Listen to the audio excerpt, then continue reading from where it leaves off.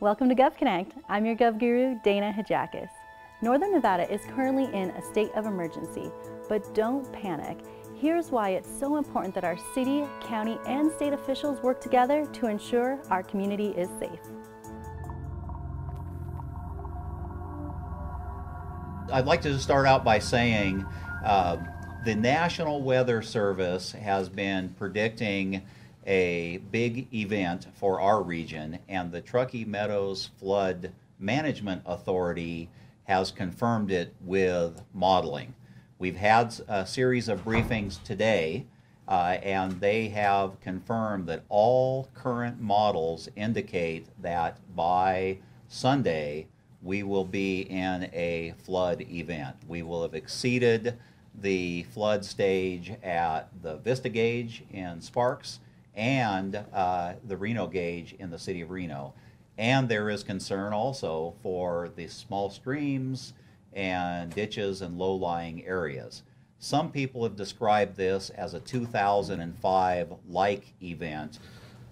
We are currently working with the state of Nevada to deal with the potential of this winter storm, the outcome of this winter storm, and the potential flooding that we may see over the weekend.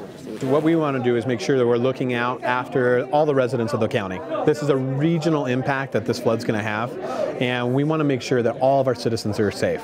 We want to work directly with our local agencies, the sheriff's office, the cities, and all of our emergency response to make sure that they're adequately funded to do the deeds that they need during this time, but also that we're communicating with the state to make sure that we have state resources available. All right, looking for a motion. Mr. Chairman. Mr. Commissioner Hartung.